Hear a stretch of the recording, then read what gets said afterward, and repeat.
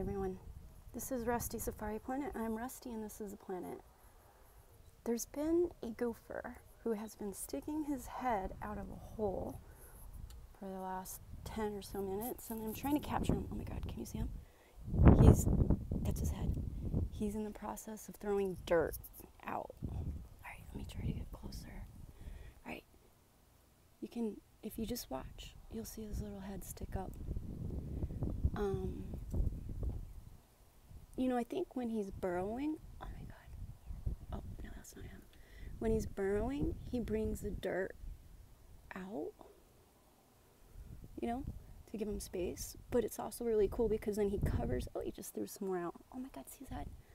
He throws a mound out and then fills the hole to not let predators in when he's done. Oh my god, he's so cute.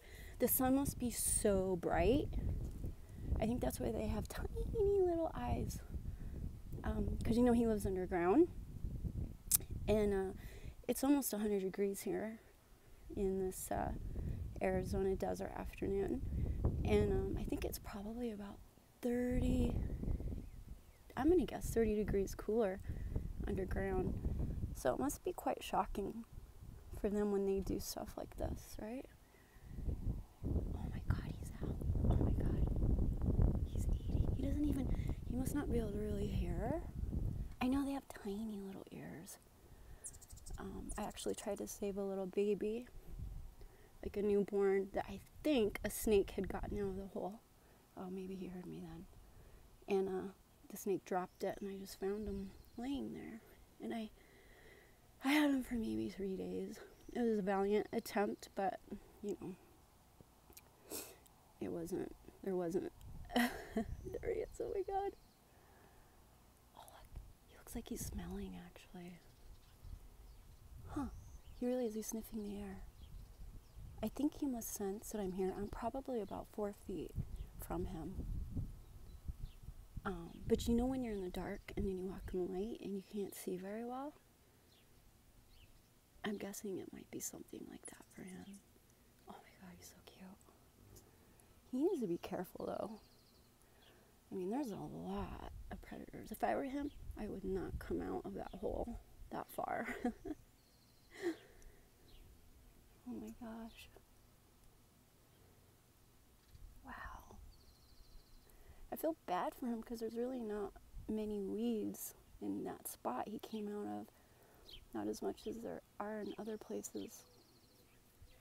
One time I saw a whole plant that was probably about 2 feet tall just go zoop and get pulled down into the ground. That was so cool. I know they like roots, but it looks like he's very much into whatever he's finding. Oh my god, he's so cute. Oh, he heard that. Okay. He still feels safe though. Oh my gosh. But yeah, he's sensing something. For sure.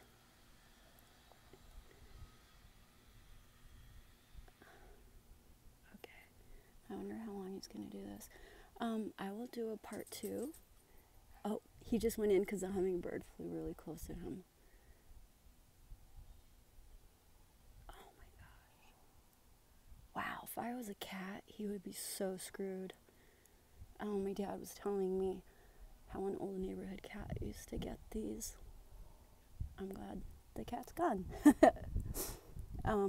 So when he starts filling this hole in, I'll do a part 2 to this. Oh my god, he's so far out. Holy cow.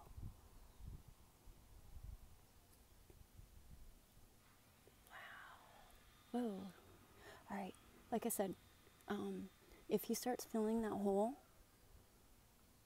to cover it, I'm gonna do a part 2 to this. Okay, thanks for watching, bye.